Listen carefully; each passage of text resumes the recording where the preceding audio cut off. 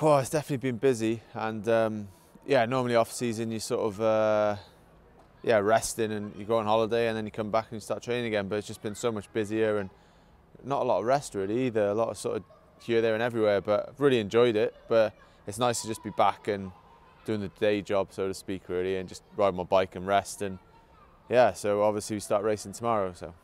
But of course you've been anywhere and everywhere from, well, surrounded by thousands of fans in Cardiff, of course, at first, to the Graham Norton sofa, to Sports Personality Awards in Wales and nationally.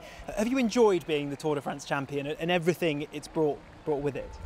Yeah, definitely. It's definitely been good fun and certainly different. But yeah, I've enjoyed it. And but yeah, like I say, now it's back to just being a bike rider again, which I'm really looking forward to, and sort of, you know, trying to go back to the Tour again and get the best result I can again.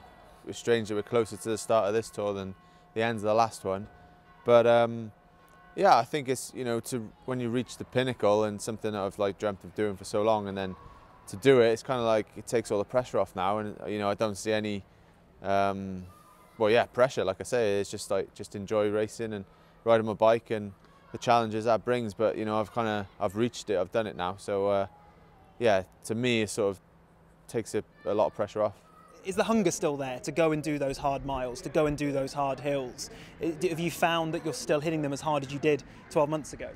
Yeah, I'm still, that's what I still enjoy doing, and that's key to it all really. You know, I still enjoy riding my bike and, you know, doing 5.5 to 6 hours every day. It's not easy, but the diet and everything is probably the hardest bit to it all though. But yeah, I'm still, at the moment anyway, I'm still hungry for it and training hard and working hard. But I don't know, that might change come May or April, I don't know, you can ask me then, but for now it's all good. Geraint Thomas! What kind of shape are you in? I guess people who've seen you on the sort of various television appearances maybe won't obviously be aware of quite how many hours you've still been putting in. How fit are you at the moment? What kind of shape are you in? I kind of feel okay now, like good enough to sort of race, but certainly wouldn't say I'm up for, you know, a podium or a win here. It's just about sort of getting going again, really. But yeah, I'm a decent enough Nick. You know, I've done a lot of work down in LA, and yeah, and just build on that now, really, all the way through to sort of some bigger sort of, at least my initial sort of goals in April. So, and then obviously building up to July. And you talk about your chances at the Tour then. So, is this you now starting on a campaign to try and defend the title, or are you just looking forward to just being back there because of the happy memories it now brings?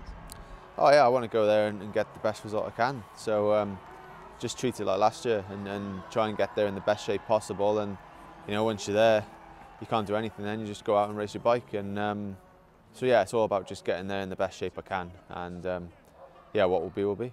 And what would be the biggest target for you now, having won that first sort of Grand Tour? Would it be another Tour de France? Would it be another Olympic medal? I don't know if you're going to try and get to Tokyo, the road race or the time trial next year. What's the biggest thing you want to try and accomplish now in your career?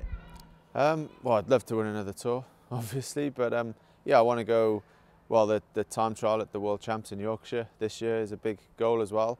And yeah, definitely the Olympics as well. So yeah, still got some pretty big goals and big sort of targets to get me out of bed in the morning. And lastly, I've got to ask about the name on your shirt, Team Sky. Obviously, a big thing that's changed since you won the Tour is the fact that you will, after this season, no longer be Team Sky. How does that affect you as riders? Obviously, you yourself have signed a contract for beyond this season. How is that going to affect you this year? And what do you think of them when you plan your targets for next year, when you don't know actually whether your team will have a backup?